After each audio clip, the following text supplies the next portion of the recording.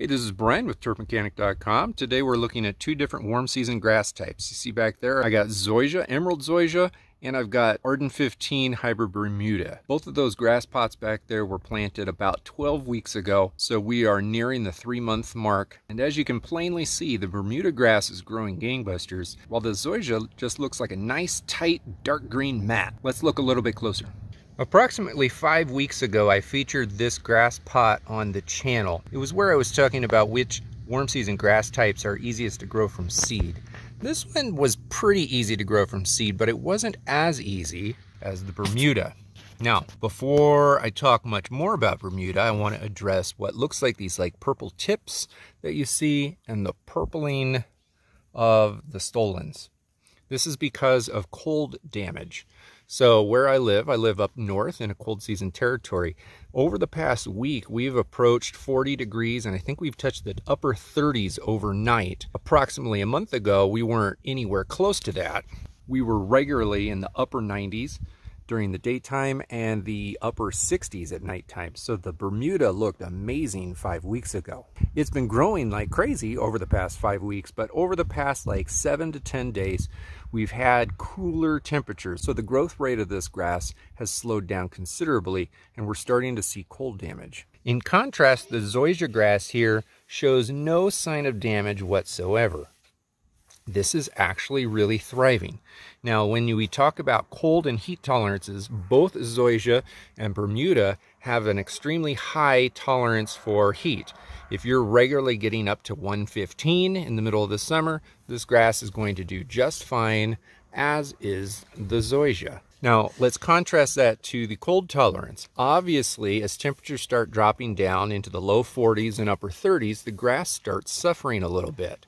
It's not dying, but it's definitely suffering. So although Bermuda grass is going to work really well in the southern states, or especially where it gets particularly hot, if you have cold nights, say for instance in a desert climate, southern Arizona, it might get to be very hot during the day, but the cooling off at nighttime might be a struggle for this grass type. Whereas this grass type is most likely, the Zoysia is most likely not going to be affected by those nighttime cool-offs. Now, both of these grass types have very deep root systems, and both of these grass types, consequentially, can resist drought quite well. Because their roots go down so deep and they're so substantial down there, they don't need to be watered nearly as frequently as some other grass types do. That works really well for potted plants because pots dry out so easily. These grass pots have actually done really well over the summer where I live, even though they do dry out from time to time.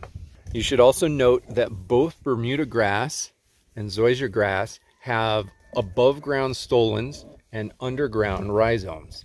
Now, because this grass is only 12 weeks old and it's a slow grower, I can't find any substantial stolons yet to pull out. There are some small ones, but nothing substantial enough for me to really pull out and show you. Here, however, Bermuda grass is the complete opposite. It is a very fast and vigorous grower. And although this is only 12 weeks old, there are stolons growing everywhere outside of the pot. And here's some inside the pot right there.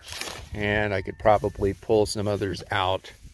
There's one just kind of laying over on the side.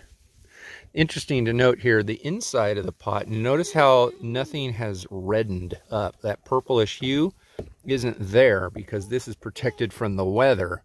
Because this is in a pot, everything on the outside isn't quite protected from the weather the same. So you see more of this reddening out here. As you get lower where it's a little bit more insulated, the red goes away, that purplish hue goes away, and certainly on the inside, it's gone away as well. Because of the deep root system, this is another reason why, although Bermuda grass doesn't like the temperatures to dip down into the 40s and certainly not the 30s, it won't die as the grass starts experiencing freezing temperatures, unless the freezing temperatures start freezing the soil itself down all the way close to, below 25 to 20 degrees. My kids are playing here, so we're going to be hearing some of them in the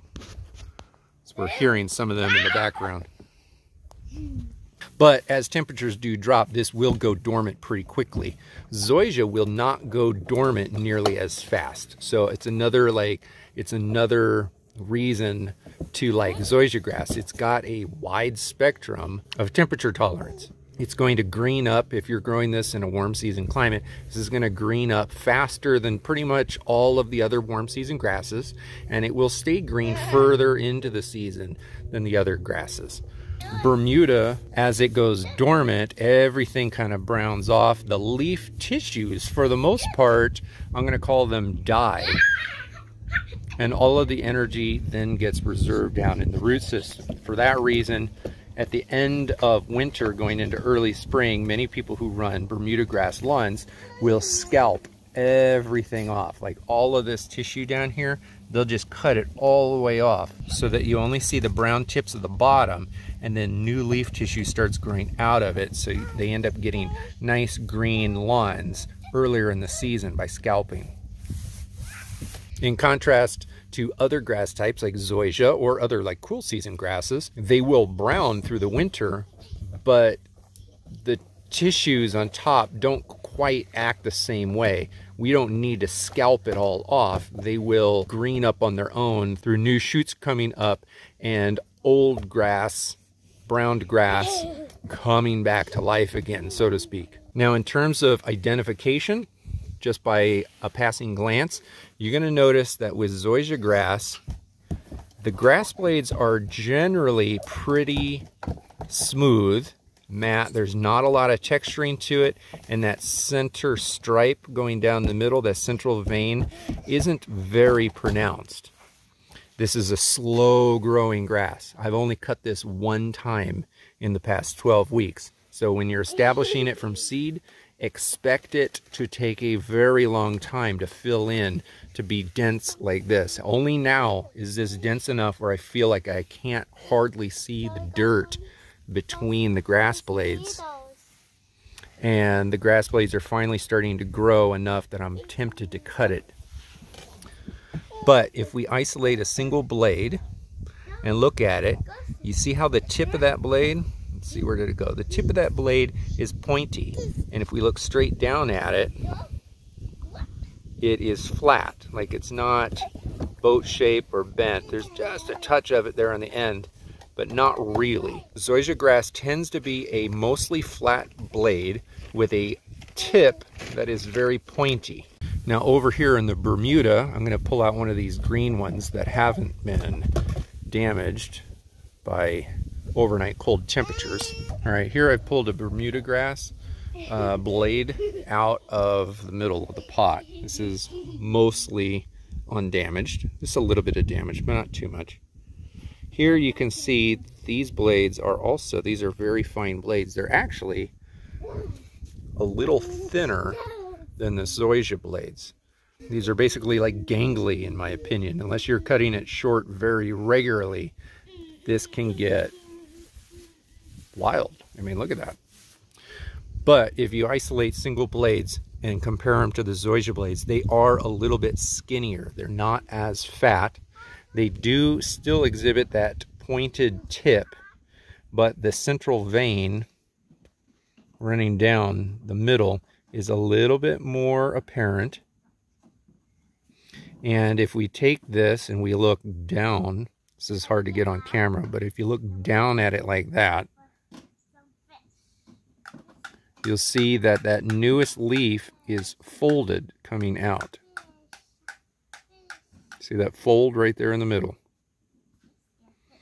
That's called the vernation. It's a folded vernation. If we look at zoysia, it's different. Zoysia, here, let me see if I can isolate one. Now, if we look straight down on zoysia and look at the baby leaves just coming out, instead of having a folded vernation, it's actually very hard to see on these. There's what looks to be one right there. The newest leaf that comes out, let's see if I can find a better one. This leaf right in the middle, that leaf right in the middle there, is actually coming out in a rounded kind of circular pattern.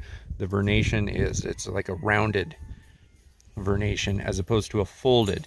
It kind of coils around itself and opens up as it comes out into a normal leaf. Here, this is a perfect view right there. That new leaf coming out is not folded, it's rounded like a circle. Now, aside from identification, one of the biggest things that's going to contribute to your decision to put this in your yard versus this in your yard has to do with the shade. So as you see, I'm sitting in the shade, mostly for lighting purposes. Zoysia is shade tolerant. It certainly is going to perform better if it's out in the full sun, but this will tolerate some shade, a lot more shade than Bermuda. Bermuda, once you put it in shade, kind of like where I'm in right now, like I'm underneath trees here. If Bermuda is growing, if you're trying to grow Bermuda under a tree, it's just not going to work. If it's got too much shade on the side of a house or something like that, it's literally just not going to live. Like, it's just going to die off in that area. It won't spread into areas like that as well. This is truly a full sun grass. Now, if you have trees in your yard and it gets very, very hot, then go for this, like every single time. Or if you've got close neighbors and there's lots of like house shadows, the Zoysia is going to be better. If you have tiny little tree rings, Zoysia is going to be better. They'll go closer to that trunk. I'm not going to tell you that Zoysia is the best for shady environments, but it's certainly better than Bermuda. When it comes to mowing and fertilization, you're going to be mowing this less frequently. You can grow this really anywhere in height. The optimal height probably is about 1 to 1.5 inches. Right now, I would guess that this grass here is almost 1 inch tall. This is probably the perfect grass height for this. Bermuda, there is a wide spectrum of height ranges. Some people will use reel mowers and cut their Bermuda grass down at 1/2 inch. Other people will let theirs go a little bit higher, use rotary mowers and cut it at 2 inches. This right now is going crazy. This is, don't ever let your Bermuda grass get this long regularly. This is probably, I don't know, I'd guess maybe 4 inches tall. This, I've been letting it grow out simply because I want these a little bit later in the season, even if it's a little cold around here. A little bit later in the season, I want to harvest these sprigs, as many long sprigs as I can, because I want to attempt to do some projects with the sprigs. So I haven't wanted to cut it too much. Plus, I wanted to be able to show you guys leaf tips that haven't been cut. So I'm going to go ahead and cut this right now so that I can actually show you what this looks like when it's pruned and manicured compared to this, because this does not look good. It's just crazy. So let's clean it up. All right, before I clean it up, I started cutting, but before I clean it up, I want to pull one of these sprigs out, because these sprigs, this is basically an above ground stolon. Let me show you what it looks like.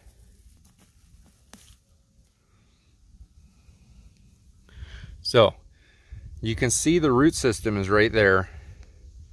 And I left the grass on top, apparently somewhere in the pot.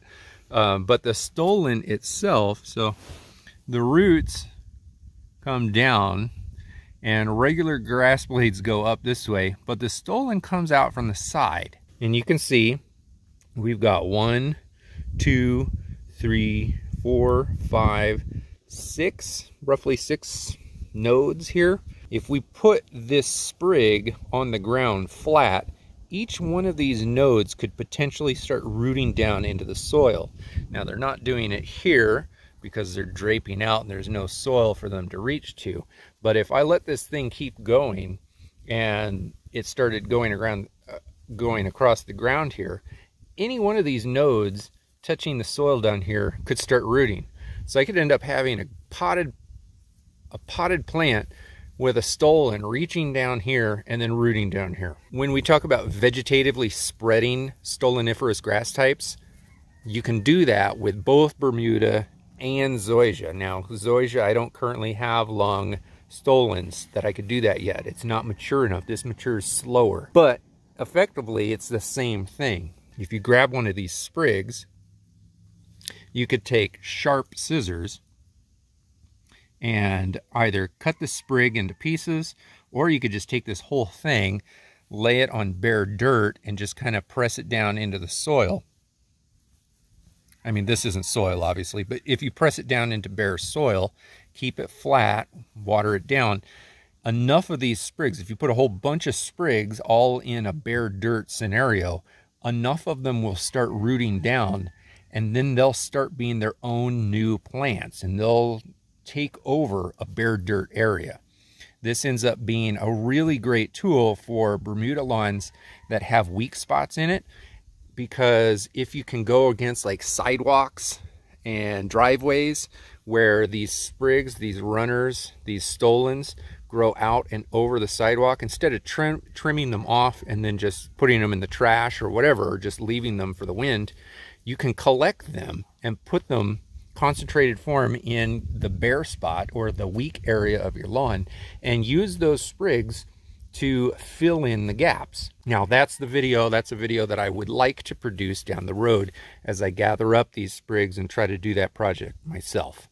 I just want to be clear that that's possible with Bermuda and with Zoysia and any other grass type that has stolons. If you can find the stolons, if you can rip stolons out, you can use those sprigs for repairs down the road. Certainly you can do plugs in both of these grass types, but the sprigs from the stolons are sometimes overlooked. It's an overlooked tool in the shed, so to speak. All right, I've cleaned this up a little bit. If I wasn't going to keep these sprigs, I would cut them all off. But since I want to keep them, I'm going to let them keep growing. Everything on top, you cat.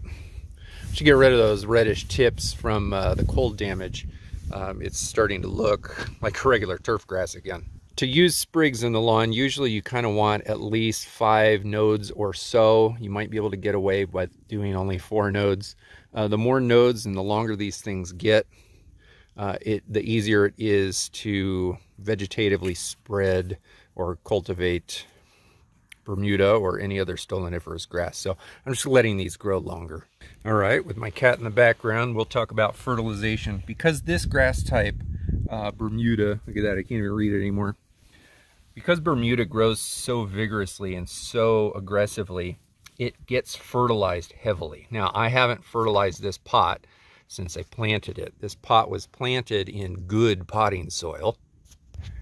This is the stuff that we use for a lot of our pots. Happy Frog potting soil. It's got some mycorrhiza, humic acid, and just a lot of good stuff. It's got some nutrients in it. Everything that we plant in this stuff grows better than any other potting soil we've ever tried. But these grass types are nutrient hogs, especially Bermuda. They need to be fertilized. So at some point I'll have to either decide to fertilize this or just let it go, because it's not going to last through the winter around here. But you can fertilize very heavily Bermuda grass compared to other grasses from the warm season categories, like for instance centipede. Centipede, you barely fertilize it at all. Buffalo grass is the same thing. Like, you just don't need that much. If I opted to add some fertilizer, that would darken up this color a little bit more. Certainly some micronutrients would help. Maybe some iron would give it a darker green hue to it.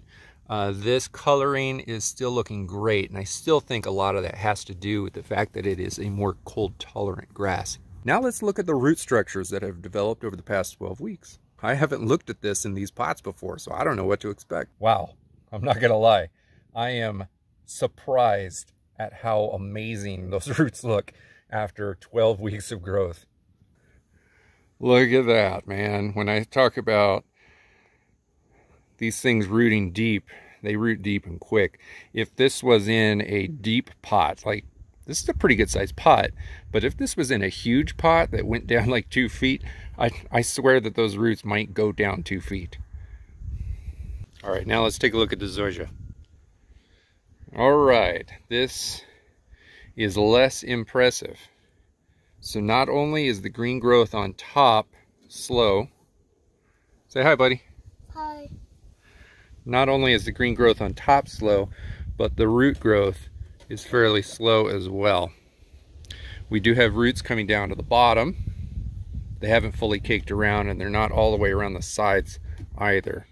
That side has some decent root growth on it. but this pot is still maturing. This grass variety just takes longer. It's not as vigorous. After having made a mess of my yard, let's talk about seed heads. Now, I don't have any seed heads to tell you about because, well, it's a new grass and it just hasn't seeded.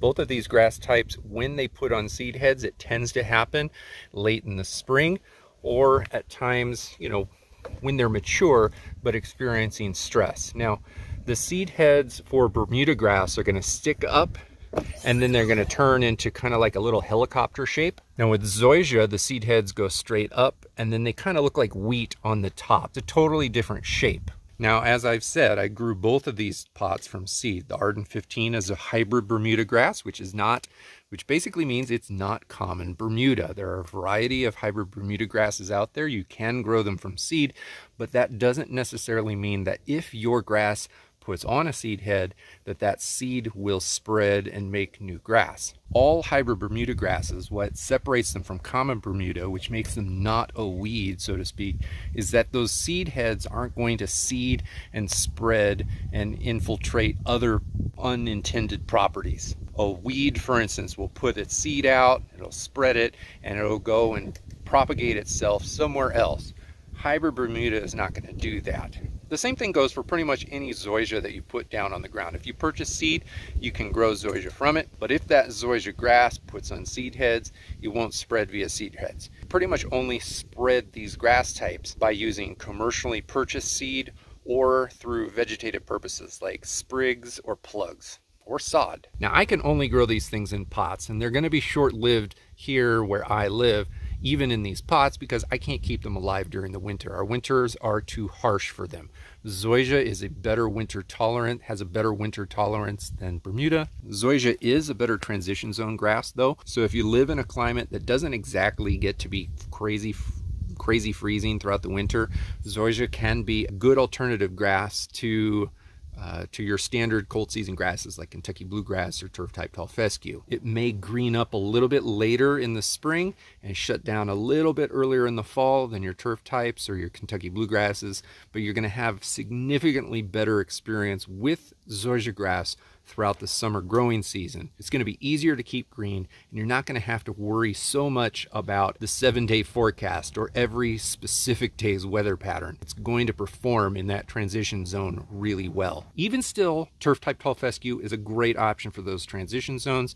So if Bermuda is not going to work for you and you're considering Zoysia, take a look at Zoysia and compare it to turf type tall fescue. I've got an entire turf type tall fescue video. I've got a couple of them here on the channel. I'll link to them down in the description below. Take a look at it and drop any questions down below if you have them.